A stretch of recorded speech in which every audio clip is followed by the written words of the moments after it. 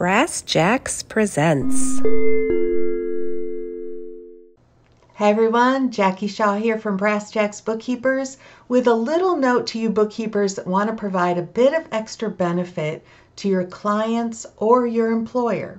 What expenses, if not paid, would bring the company to their knees? And I'll tell you, for the majority of companies, two things that pop to my mind right away are telephone and internet.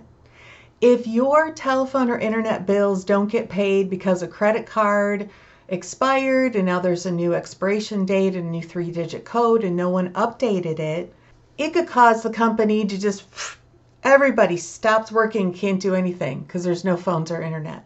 These are the kinds of things that are avoidable. Also, insurance. Finding out that you don't have workers' comp insurance anymore after someone gets hurt is not the best situation. So, bookkeepers, what can you do to help these business owners out? Well, this gets back to checking your own work.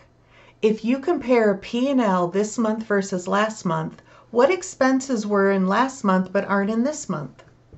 Is there an insurance payment where you expect an insurance payment? This also gives you an opportunity to double check your coding, because you might be coding an expense to one account one month and another account the next month, which goes against the Brass Jacks 5 C's.